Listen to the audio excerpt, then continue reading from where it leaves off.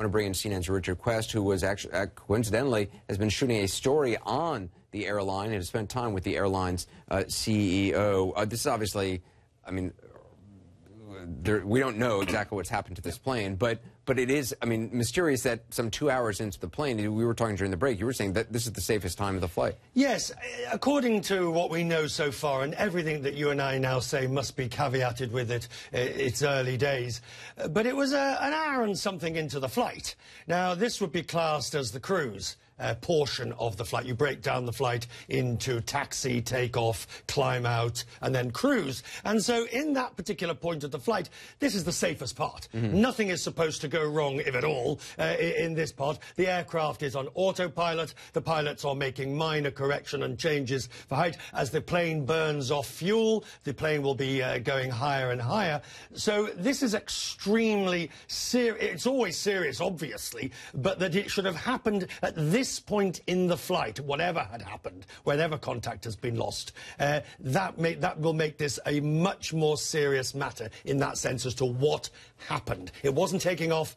It wasn't landing. And I have not been on Malaysian Airlines for probably 20 years or so. What is, as a company, how is it? I mean, the safety record, all the modern fleet. Absolutely. The plane that we're talking about, I believe it's the aircraft, the 777-200. Malaysian Airlines only has 777-200s, not the 300, which is the longer aircraft, physically longer aircraft. They have the older fleet. The average age of the Malaysian Airlines 777 fleet is about, 14 years, 14.2 years. Not particularly old, not particularly young. This particular aircraft, if it's the one that we believe it is that's been involved in this incident, was delivered in it was 11.8 years old, delivered in the late 1990s. It had two Rolls-Royce Trent engines on it. It was delivered in 2002, thereabouts, so it's not a particularly old aircraft. Malaysia has 15